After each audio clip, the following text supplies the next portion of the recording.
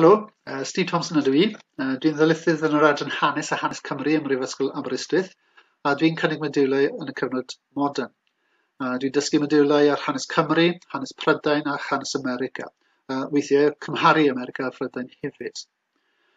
Be dwi eisiau gwneud yn y ddarlith heddi ydy rhoi rhyw fath o syniad o un o'r pynciau dwi'n cynnwys ar un o'r fodiwlau dwi wedi dysgu yn ystod y blynyddoedd diwethaf.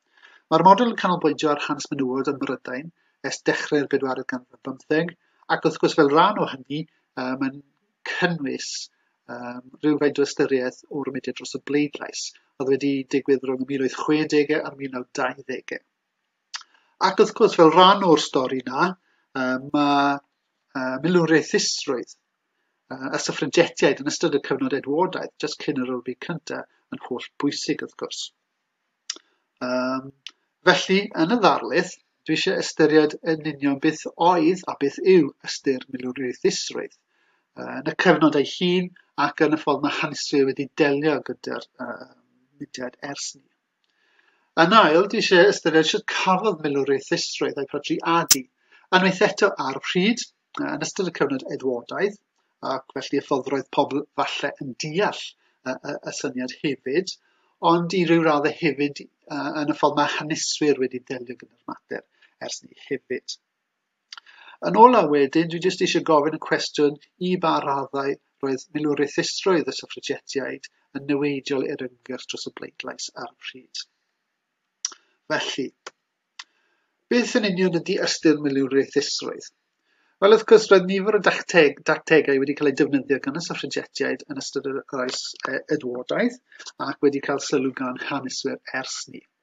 Falle un o'r dylliau mwy cyffredin oedd heclo, oedd yn syml iawn, falle bydda aelod seneddol, yn aml iawn, aelod seneddol ryddfrydol, oedd rhan o'r llywodraeth ar y pryd, yn sefyll fyny mewn cyfarfod cyhoeddus, yn gwneud araith, a bydd y Swffragetiaid yn codi hefyd ac yn heclo mwyn rwystro'r araith. So, rhywbeth cyffredin iawn, a rhywbeth yn cael ei defnyddio yn aml iawn gan Swffragetiaid. Ond yn ogystal, dyn ni'n gwybod sydd oedd Emily Davison enghraifft wedi protestio, wedi gwneud ymdrech i rwystro'r ceffyl y brenin mewn ras enwog yn ystod y cyfnod yna, ac wedi marw oherwydd ei hymdrechion hi. Dyn ni'n gwybod tipyn bach yn hwyrach wedyn, wel yn yr un cyfnod diwedd yr oes Edwardaeth, rhyw ymgyrch torri ffenestri yn enwedig yn Llundain mewn protest. Yn yr un adeg, tanio adeiladau gwag, gwneud lot o newid wrth gwrs. 1911, y cyfrifiad, roedd y Swffragetiaid wedi penderfynu boicotio'r cyfrifiad, a fel ydych chi'n gweld yno, peidio rhoi ei manylion personol lawr yn y cyfrifiad, ond yn lle gwneud rhyw fath o ddatganiad gwleidyddol. Ac falle bod chi wedi clywed hefyd am y streiciau newyn roedd Swffragetiaid yn dilyn pan roedd yn y cachar yn ystod y cyfnod yna. Yn aml iawn, dwi'n gofyn am myfyrwyr pa rai o'r reini ydy'r dylliau mwyaf milwriaethus. Rai pobl yn dweud falle tanio adeiladau er enghraifft, yn rhywbeth dramatig iawn ac yn filwriaethus, bendant. Mae'n wedi achosi lot o newid wrth gwrs, yn werth lot o arian. Ond mae lot o bobl yn dod i'r casgliad bod y streiciau newyn yn fwy milwriaethus nag yn rhywbeth arall yn ystod y cyfnod yna. Achos trwy'r trais, roedd y menywod yn profocio, ac yn gwybod bod nhw'n mynd i brofocio, roedd yn dangos pa mor dreisgar oedd y wladwriaeth a'r llywodraeth, faint o gysineb oedd gan y llywodraeth tuag at yr ymgyrchwyr a menywod yn gyffredinol. Felly roedd y trais yma ar gyrff y Swffragetiaid yn rhyw fath o symbol o gysineb y llywodraeth a'r wladwriaeth tuag at fenywod a'i hachos nhw i ennill y bleidlais. Felly yn filwriaethus iawn ac yn radical dros ben. Ond mae lot o haneswyr wedi cwestiynu ystyr milwriaethusrwydd. Felly dyma Sandra Stanley Holton enghraifft yn sgwennu nôl yn y 1980au yn dweud bod ystyr y gair yn falle yn aneglur i lot ohonyn ni ac yn gwaith haneswyr hefyd. Felly os mae milwriaethusrwydd yn golygu trais eithafol enghraifft, nid oedd hyd yn oed llawer o syffragetiaid wir yn filwriaethus, achos nid oeddent yn fodlon tanio adeiladau enghraifft a wneud rhywbeth tebyg. Felly dim ond llonllaw o syffragetiaid mwy radical, mwy o milwriaethus oedd yn gwneud y fath beth cyn yr Ryfel Cyntaf.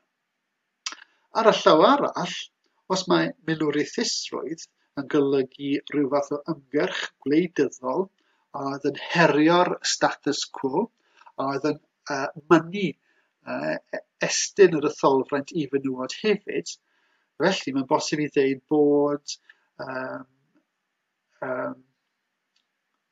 y suffragists, yr ymgyrchwyr cyfansoddiadol enghraifft, mor milwriaethus a'r suffragetiaid hefyd.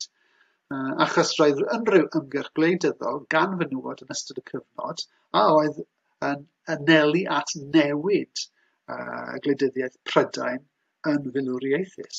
Felly mae hynny yn bersbectif eitha diddorol, mae'n rhywbeth i ystyried, ac os dyn ni yn ystyried falle bod yr National Union of Women's Suffrage Societies, hynny yw yr adain cyfansoddiadol yn yr ymgyrch dros y bleidlais, hefyd yn filwriaethus. Achos erbyn yr oesedwodaeth, yn enwedig diwedd y degawd cyntaf yna o'r ganrif, roedd canghennau wedi cael eu sefydlu reit ar draws Prydain, a oedd yn cynnwys cannoedd a miloedd o aelodau yn bob un, yn cynnal gorymdeithiau, cyfarfodydd cyhoeddus, protestiadau cyhoeddus, allan yr ystydoedd, mewn ffordd gwleidyddol iawn wrth gwrs. A dyna fe'n rhywbeth pwysig gyda fe, achos nid oedd y sfer gyhoeddus yn addas i fenywod yn ôl syniadau'r cyfnod. Felly roedd hyn yn heriol iawn, falle bod yn filwriaethus hefyd. Ac wrth gwrs, yn cynhyrchu lot o propaganda, lot o ddeunydd ymgyrchu hefyd, fel papurau newydd a chyrchgronau, fel pamffledi, llythyron i'r papurau newydd, deisebau yn cael eu cyflwyno i aelodau seneddol a'r llywodraeth hefyd. Felly, oherwydd yr holl weithgraddau gwleidyddol hyn, falle bod modd ystyried y suffragists, yr adain cyfansoddiadol yn filwriaethus hefyd. Beth am portreadu milwriaethusrwydd yn y cyfnod yna? Wel, fel ydych chi'n gweld fan hyn, roedd y mudiad yn erbyn y bleidlais i fenywod yn cynhyrchu cerdiau post fel hyn, a oedd yn anelu at danseilio'r mudiad dros y bleidlais. Felly, fel ydych chi'n gweld o'r delweddau, roedd y mudiad yn erbyn roedd bleidlais i fenywod yn trio awgrymu bod y syffragetiaid a mewn gwirionedd yn rhywun oedd yn rhan o'r ymgyrch falle a tanseilio'r berthynas rhwng y rhywiau a mynd yn erbyn syniadau ynglyn â rolau addas menywod yn gymdeithas ar y pryd. Felly bydde syffragetiaid enghraifft trwy ei ymgyrchoedd cyhoeddus, gwleidyddol, milwriaethus, yn esgeuluso ei dyletswyddau domestig fel mamau, fel gwragedd yn y tŷ.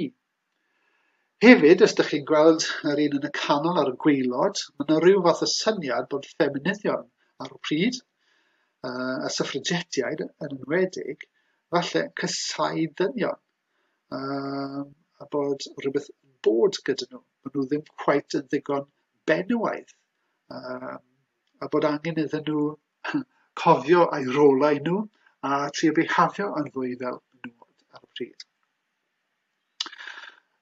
Mae'r cerdiau post hyn a deunydd tebyg, wrth gwrs yn trio yn gwneud ymdrech i danseilio'r mudiad ac i godi gwrthwynebiad i'r mudiad yn ystod y cyfnod. Ond hefyd, falle ei bod nhw'n creu rhyw fath o syniad o syffragetiaid y meddyliau'r cyhoedd ar y pryd hefyd. Mae'n bortreadau, wrth gwrs, hefyd falle bod yn cael effaith ar y ffordd roedd pobl yn deall y pethau hyn hefyd.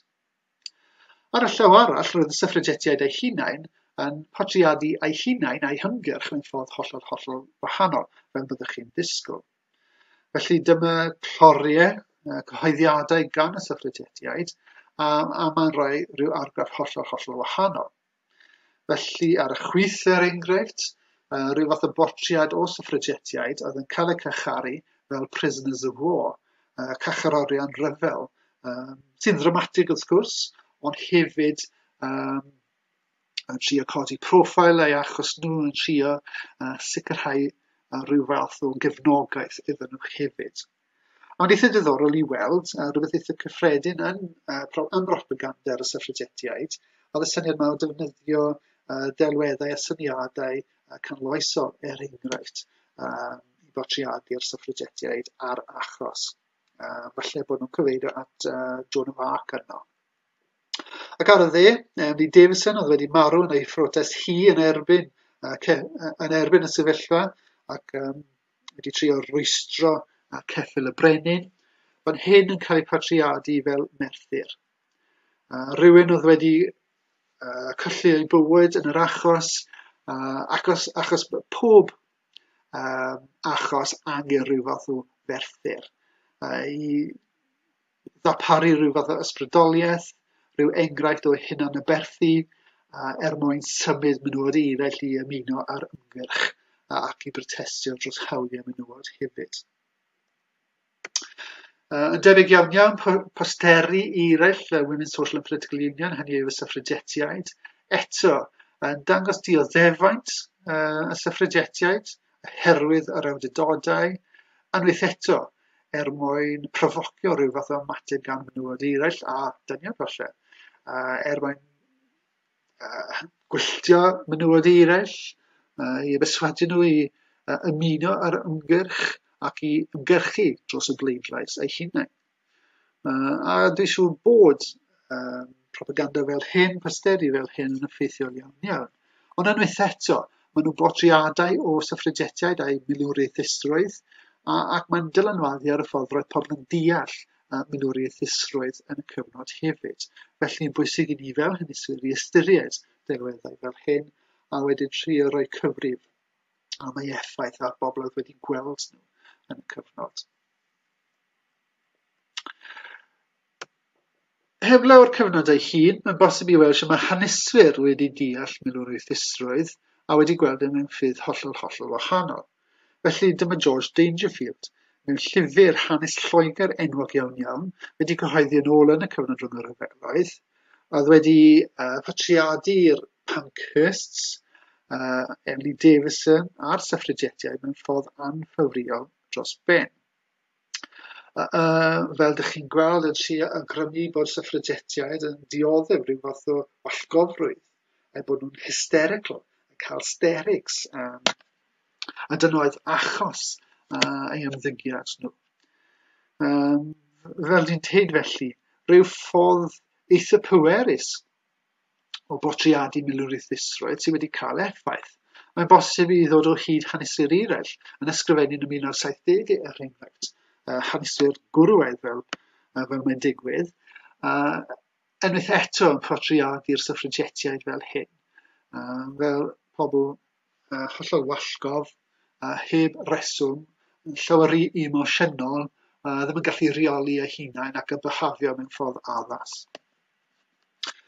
Ond wrth gwrs, mae haneswyr eraill wedi gweld y pethau hyn mewn ffordd hollol wahanol. Haneswyr ffeministaidd er enghraifft wedi rhoi argraff hollol wahanol o'r suffragetiaid a milwriaethusrwydd. Felly dyma Susan Kingsley Kent er enghraifft, hanesydd arbennig o dalentog, yn sgwennu am y Women's Social and Political Union yn y cyfnod na, yn sgwennu amdano fe mewn ffordd positif, fel byddwch chi'n gweld falle, ond hefyd yn dangos pa mor bwerus oedd y milwriaethusrwydd a pa mor bwysig oedd e. Oedd berswadio menywod eraill i ymaelodi ar cyrff ymgyrchu a gyrru'r ymgyrch ymlaen. Felly, unwaith eto, mae nhw rhyw fath o wahaniaeth yn y ffordd roedd milwriaethusrwydd yn cael ei portreadu, yn cael ei deall gan haneswyr yn debyg iawn i'r sefyllfa yn ystod yr oes edwodaeth hefyd. Mae hynny wedi codi'r mater yn y cyfnod ei hun a wedyn yn gwaith haneswyr ers ni o i ba raddau oedd milwriaethusrwydd y Swffragetiaid yn niweidiol i'r ymgyrch dros y bleidlais. Mae'n bosib i weld trwy gartwnau fel hyn bod pobl ar y pryd falle yn awgrymu bod milwriaethusrwydd yn niweidiol i'r achos roedd yn codi gwrthwynebiad i'r ymgyrch gan ddynion yn arbennig a oedd mor grac gyda'r dylliau milwriaethus. So mae hynny wedi dod trwodd ar y pryd ac wedyn yn gwaith haneswyr hefyd. Yn aml iawn fel dwi'n deud, gwaith haneswyr gwrwaidd. Ond eto mae, fel dyn ni wedi gweld efo Susan Kingsley Kent a Sandra Stanley Houghton, mae'n bosib i ddeud bod rai haneswyr, yn enwedig haneswyr ffeministaidd, wedi bod llawer mwy positif am ddylanwad milwriaethusrwydd a wedi awgrymu bod wedi helpu cadw'r mater ar yr agenda newyddion ar agenda gwleidyddol, wedi cael effaith positif iawn, menywod yn ymaelodi, ymuno ar ymgyrch yn ymaelodi gyda'r cyrff ymgyrchu, ac wedi creu rhyw fath o ymwybyddiaeth ffeminydd a ffeministaidd hefyd ar y pryd, ac felly yn rhywbeth pwysig iawn. Falle mae lan i chi beth ydych chi'n meddwl. Falle dylech chi astudio'r fynonellau greiddiol a wedyn darllen gwaith eilaidd haneswyr a dod i ryw fath o gasgliad ar y cwestiwn yma am i ba raddau roedd milwriaethusrwydd yn niweidiol i'r ymgyrch. Falle bod gyfle ydych chi'n gwneud ni os ydych chi'n dod i'r adran a wedyn astudio hanes ar y diwlau hyn. Beth bynnag y casgliad, mae'n amlwg gyda fe, fel dwi'n siŵr ydych chi'n gwybod bod y bleidlais wedi dod yn 1918 yn rhannol a wedyn yn llwyr wedyn 1928. O 1928 ymlaen, roedd menywod i gyd yn cael y bleidlais ar yr un termau a dynion, ac felly o'r diwedd wedi cael y bleidlais. I ba raddau mae milwriaethusrwydd yn cyfrannu at hyn yn gwestiwn da, unwaith eto, falle bod angen i chi dod i'ch casgliadau eich hunain wrth ateb y cwestiwn. Gobeithio bod y ddarlith wedi bod yn ddefnyddiol mwyn rhoi syniad i chi a fath o beth ydyn ni'n neud yn yr adran a sut ydyn ni'n dysgu'r pynciau dan sylw a gobeithio wedi rhoi argraff da o'r materion ydyn ni'n astudio a sut ydyn ni'n gwneud ni. Hwyl am y tro.